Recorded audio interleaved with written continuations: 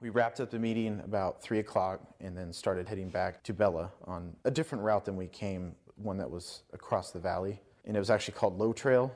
We always make a habit of never taking the same route. We started on that trail about 3 o'clock, and about 3:30 is when the first shots rang out. That was the initiation of their ambush. One shot, down into the valley, and then it was 2 shots, and then it was just full automatic fire in RPGs. It was coming multiple directions. One was directly across the valley from where we were. If I was facing forward on the trail, it would be like directly towards my left. It came from straight in front of us, and then they were also on a ridge just to the upper right of us as well. First thing is to return fire. You're trained to suppress the enemy, get them on their heels, make sure that they can't pin us down, try to get to cover and call for support.